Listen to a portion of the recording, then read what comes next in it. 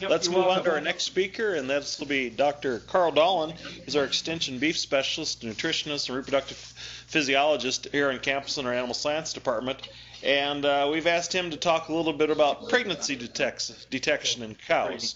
So with that, Carl, if you'd like to share with us so we can be done in a timely fashion. Thank you. Thank you, everybody.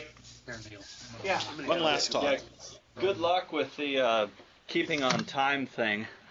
But it's nice because now everybody that was in the room has cleared out of the room.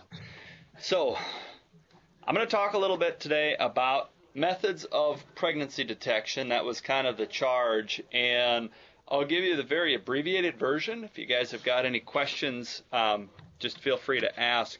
But when I talk about methods of pregnancy detection, the first thing that comes to mind was, well, what's going on out there in our industry currently?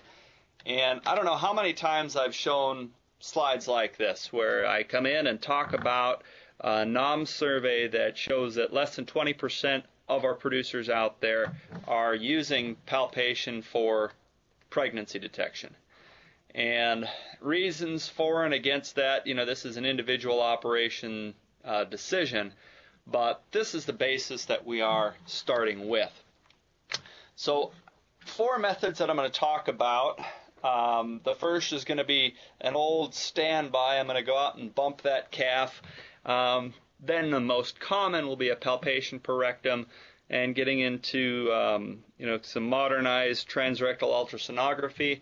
And one that's come about more recently is evaluation of blood samples for some pregnancy-specific proteins. And the question ultimately is, which one is right for you? So my goal at the end of the day is to have a discussion about what is it that you need to consider when looking at these different methods. So this is the old bumping the calf routine, and I don't know how many of you have done this. Normally if I have an audience and I'm not talking to a wall, I would have a show of hands for something like this. But here we got our old baldy beef cow. You make a fist, put it up against her flank there, give it a good push. What you feel is that calf, as it's kind of coming back from that push, hitting up against your hand. Now, this is kind of a remnant throwback from a lot of dairy work that's been done. If you've got a nice, calm beef cow, you might be able to try it with her.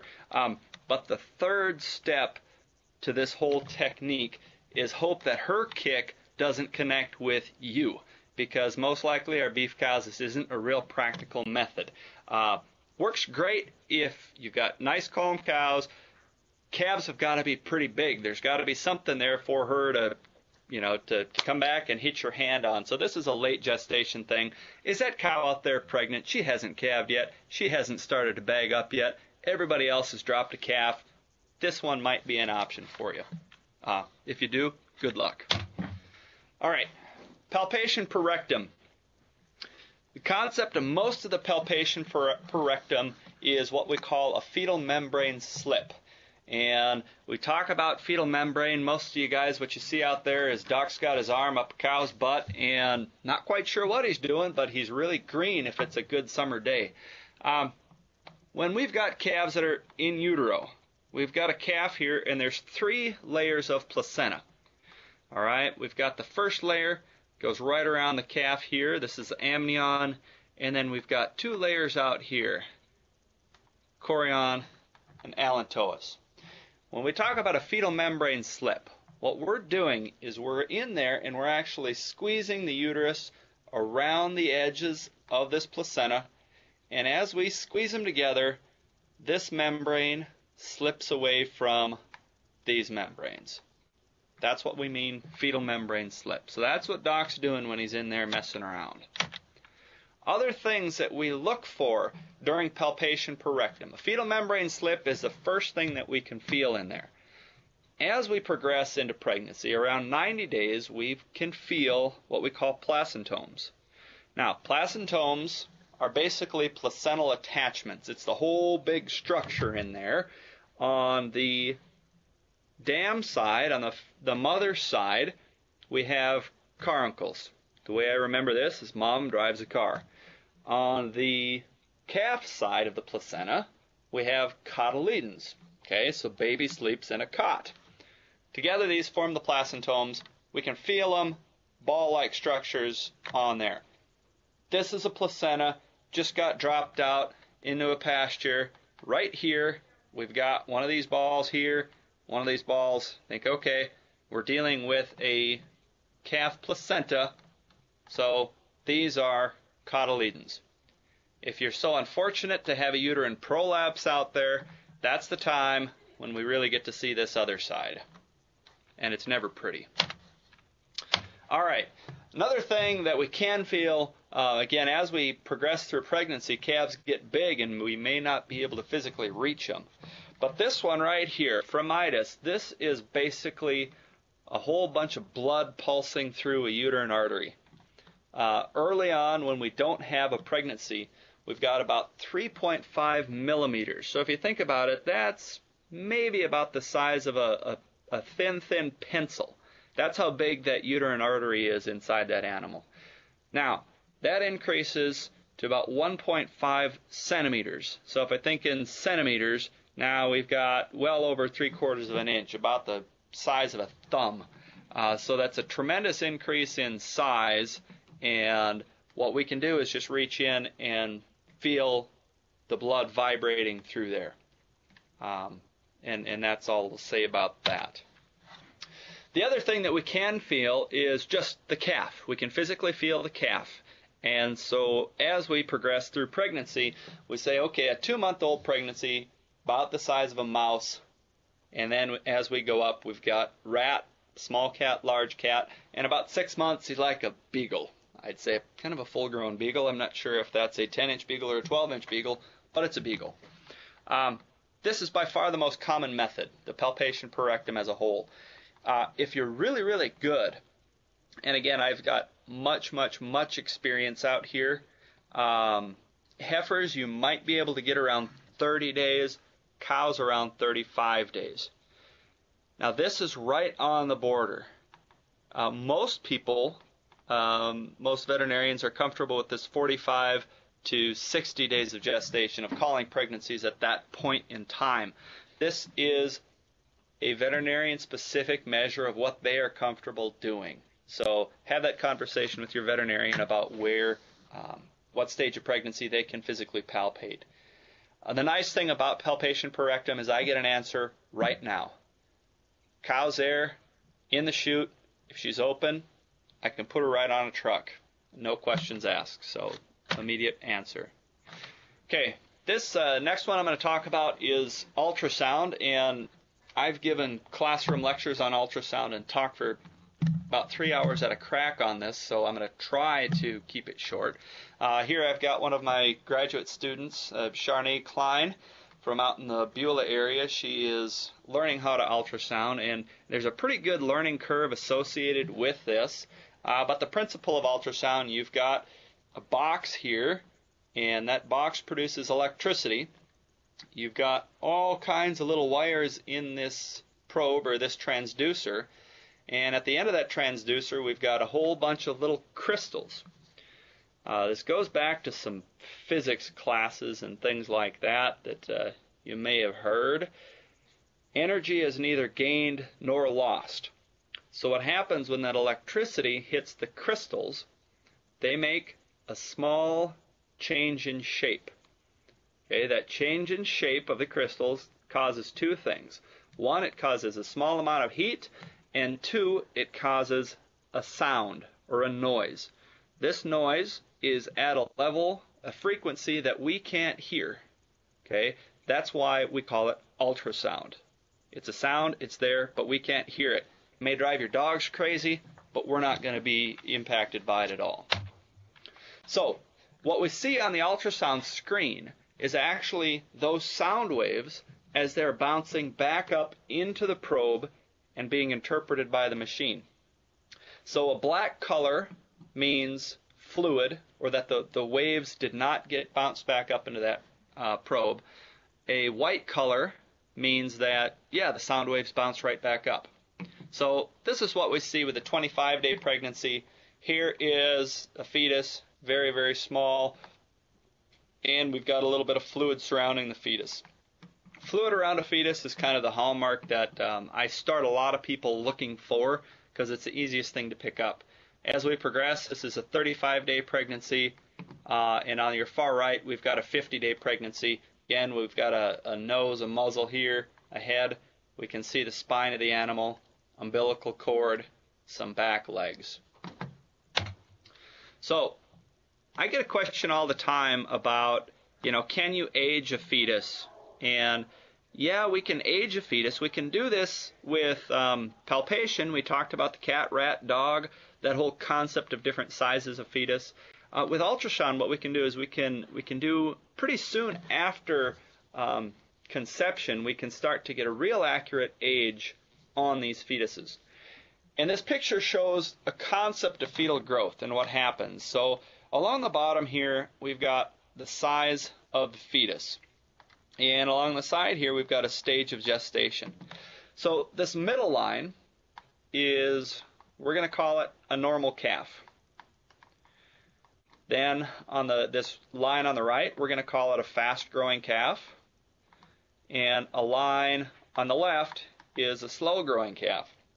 Now, if you look at the differences here, early on in gestation, we've got pretty similar growth among fetuses. The further we get out into gestation, the more variation in fetal size there happens to be.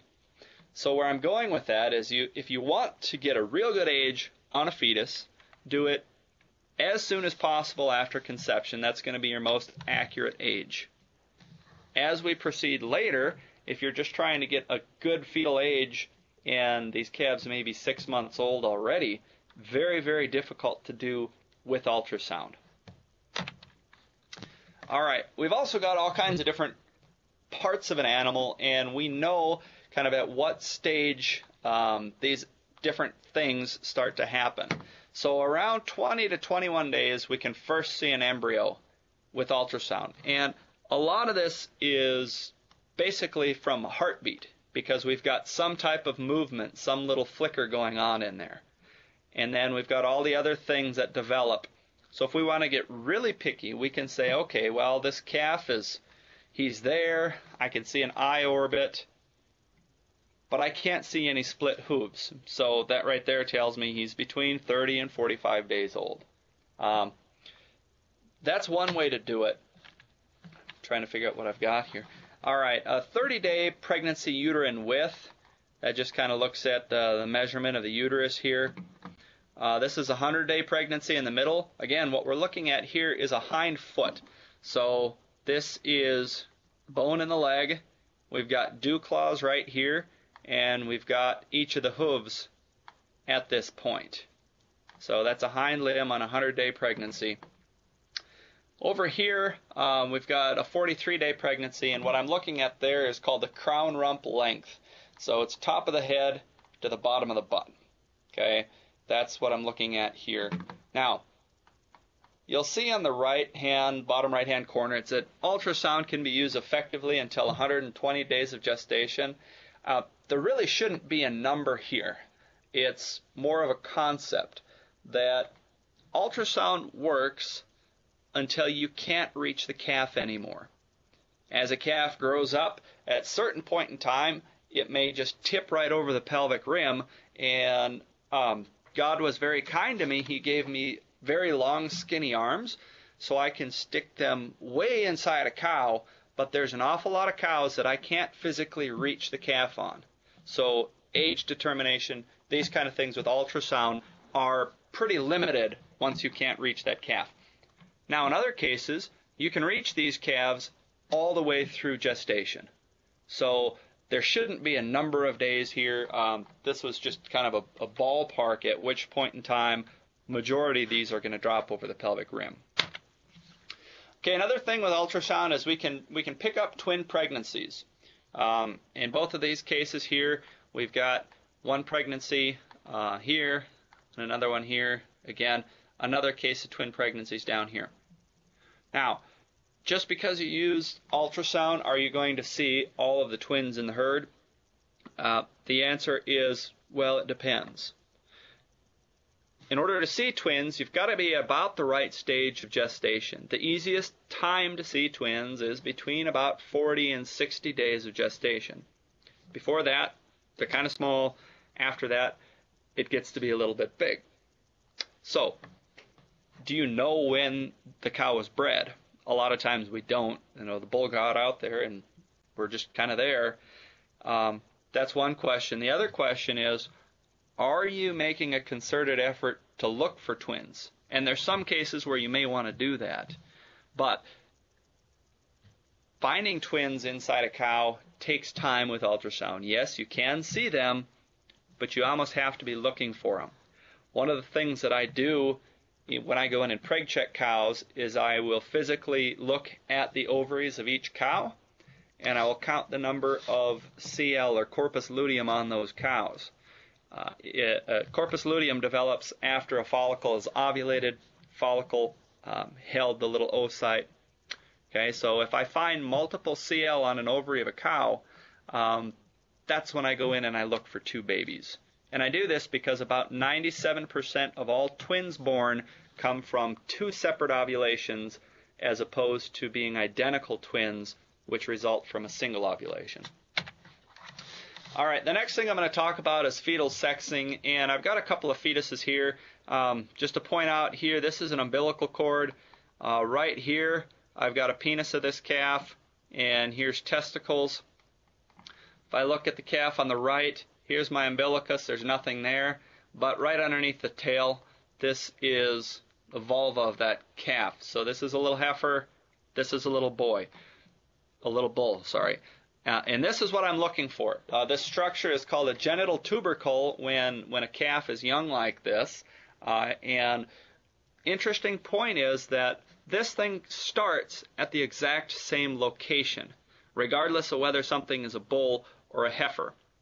So if you do a fetal sexing too early, you won't be able to tell whether it's a bull or a heifer. Now the point in time where this happens is right around 45 days is when you can physically tell by looking at a calf that, yeah, this thing is moving up here, so it's a heifer, or no, it's down here, so it's a bull. On ultrasound, this is what this looks like. And I've got kind of a key down on the bottom here of what in the heck you're looking at. But basically, this is a male fetus. We've got 4 legs that stick out. Umbilical cord comes in looking as a slightly gray structure. Right behind that, this bright white spot, that is our penis. Back up a little bit more. We've got 1 white fleck here, 1 white fleck here. These are testicles. We come to the right. What we've got here is, these are the hind legs of a calf. And so we're basically looking at the rear end of this calf. This body is away from us. So here's our hind leg. This bright white spot right here, that is our genital tubercle, which in this case is the vulva of a female fetus. Disadvantage of ultrasound right off the bat, it is by far the most expensive method. You can get some payback on it, again, depending on what your goals are, and we'll get into that later, because you can check earlier. Now, for practicality standpoint, 25 to 30 days is pretty possible, and you can go, 26 days in a heifer, I'm confident that we can move right along. In a cow, that number is about 28 days. Other things you can get from ultrasound if you need it or want it, you can determine whether there's a viable fetus in there. Okay, this is one thing that the other methods don't necessarily do, unless it's palpation per rectum and you're grabbing your calf and you feel it kick you. I mean, that happens too. You know that calf is alive then. But with ultrasound, it's a pretty non-invasive way to determine whether you've got a beating heart. Okay, it's very, very accurate. Early in gestation, you can get a very accurate age. You can also figure out the sex if you're at the right stage of pregnancy. Other limiting factors, you've got cost by far and away, and then maybe a bigger component, depending on where you're at, is the availability of expertise, technicians, veterinarians, to actually go out and do this ultrasounding for you. The other thing that I just kind of put in here, with these early preg checks, the thing that people need to remember is you're always going to have a certain amount of normal loss. Okay, normally between around day 30 and day 65 of pregnancy in beef cattle, you're going to have between a 2 to 4% loss of pregnancy. Now that's not because you worked with palpation per rectum or that you worked with ultrasound. It's just that was going to happen anyway. So we've got to point that out. Normal biology, and sometimes people will misinterpret that and say, well, your ultrasound caused my pregnancy loss. And we've looked at these numbers a lot, and regardless of whether you check them or not, the pregnancy rates after a certain point are about the same. All right, the last one I'm going to talk about here is pregnancy-specific protein. So these are proteins that are released from the placenta of a calf. We don't have a placenta of a calf unless we've got a calf. So that's why they're pregnancy-specific. Commercial tests say these can be detected in the blood around 28 days of gestation. But the other caution you've got to have here is that when you're checking a cow, if she's not more than 90 days postpartum, then you could be getting proteins in her blood from her previous calf. Okay, that's a danger. So what that means is that that cow had to be about 60 days after calving when she was bred in order for this test to mean anything. If she was only 45 days and then she got bred and you're trying to catch her really early, around 28 days, you'll get a false positive reading on that test. Or you could get a false positive reading on that test. I've got this picture up here to show you that, you know what, it's really not that difficult to go out and collect blood. On the right, this is my graduate student, Phil Steichen. I've had him bleeding cows all over the place. But on the left, this is Ben Klinkner. He's another student at NDSU, and he's a pig guy. So I took a pig guy out there, and we were able to get him within a few minutes to be pretty handy at collecting blood from the jugular vein in cattle. Whether you collect it from the jugular vein, which is going to give you a nice big target to hit, or from the tail vein working back behind the cow, both of them are accurate. The issue is going to be it's going to be easier to collect blood from the head, and but then you need a halter, you need to catch them. The technique of collecting blood from the tail takes a little bit longer to figure out, but it's still very, very possible. Okay, the thing about pregnancy-specific proteins is you've absolutely got to have good records. And I say this because you need to go and you need to take a blood sample. You need to record the ID tag of that cow on the blood tube. And then you need to send that information into a lab. The lab's going to analyze the results and send back something that says whether this cow is pregnant or open. So if you don't have good ID systems at your house, this is not a good option for you.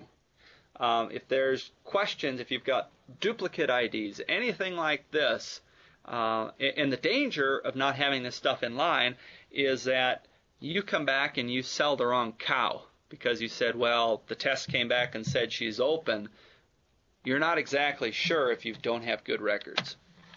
So samples, again, you send these blood tubes in, samples are returned within a few days.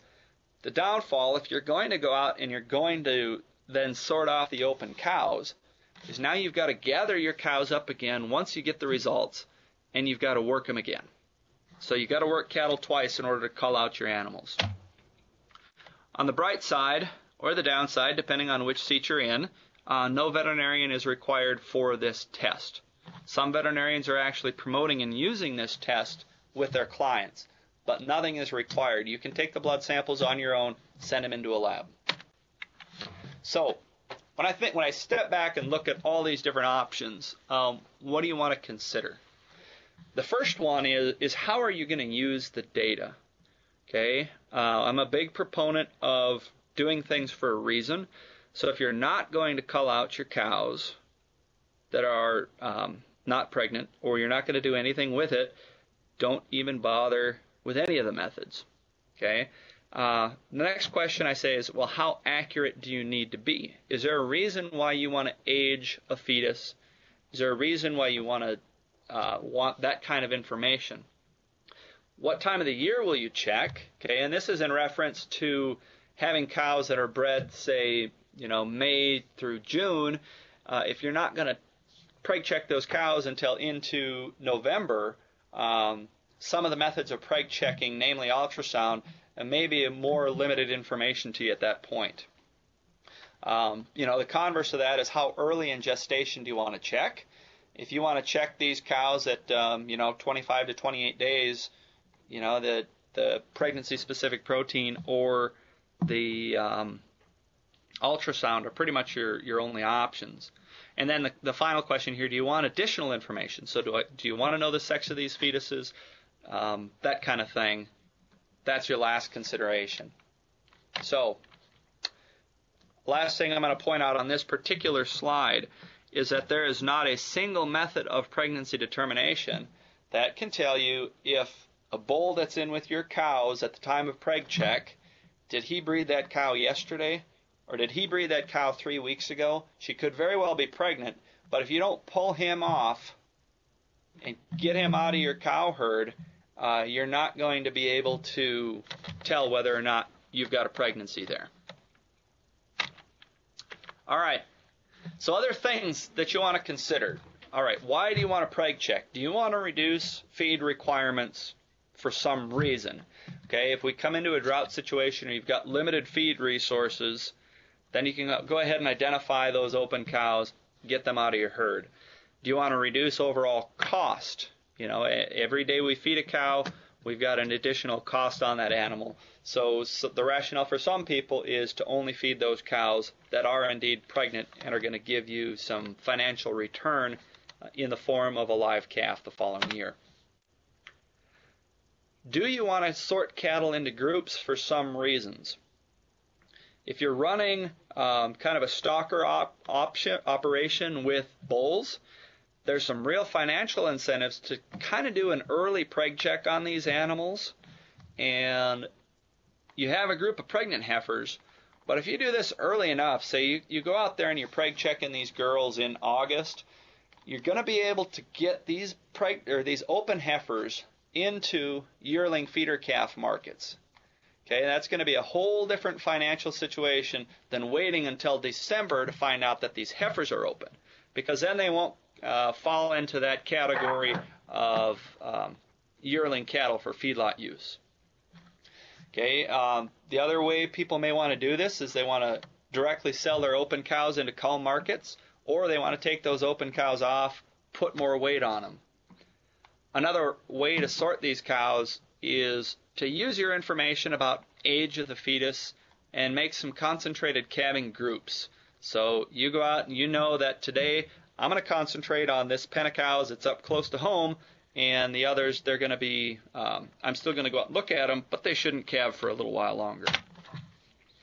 And then you can also identify potential issues. So do you have some fertility problems out there? You've got herd nutrition, bull problems, something like that. If you do an early preg check, you can identify those problems and you can do something about it. The other thing that you can identify is twins. But back up to the fertility problems, preg checking isn't your only option here. And this is where I'm a big proponent of getting out there and looking at those cattle, seeing what's going on in your herd, because if your bulls are out there and they're busy, they're actively breeding really late in the breeding season, maybe you've got something else going on here. Or if you see a lot of open cows, a lot of riding activity when most of them should be pregnant, go ahead and try to do something about that while you can still salvage the breeding season. You may have some late calving cows, but at least you've got cows that are calving. All right, so the last slide I've got here, I put all of these methods into one graph and said, all right, well, what's important? If I want to compare side by side, and I made this graph for you guys to look at in your individual operations when you're deciding which method you may want to use. So the first line is detection limit. This is basically age at which you can do these things. And I've got them circled up here, ultrasound and pregnancy-specific protein. If age is your thing, you need to get these cattle preg checked early, then one of these options is best for you. Okay, now the accurate fetal aging, this is going in and identifying how old this baby is. You can't do that with pregnancy-specific protein. You can do that with palpation at certain stages, and you can do that with ultrasound at certain stages. Early on in pregnancy, ultrasound is going to give you the most accurate fetal age. Later on in pregnancy, palpation is going to get a better age simply because you're feeling for different things with rectal palpation than you are with ultrasound. Identification with twins and determining the viability of a fetus, ultrasound is a way to go. If these things are important to you, then consider that. Next line I've got in here is veterinarian required. I mean, we're in a state, and actually the whole nation, has got a shortage of large animal veterinarians. So if we've only got a few veterinarians out there, they can't cover everybody's cows all the time. So if you don't have a veterinarian or nobody to do it, pregnancy-specific protein may be your answer. Speaking of answers, do you need an answer right now? So if you go out and you want to sort off your cull cows today, palpation or ultrasound are the way to go. You can't do it with pregnancy-specific protein. Experience. And here I'm talking about how long has your person palpating your cows been palpating cows. A story about a year and a half ago, I had a call that said, we have this issue, and according to the ultrasound, all these cattle should be calving around a time that's much later than anticipated.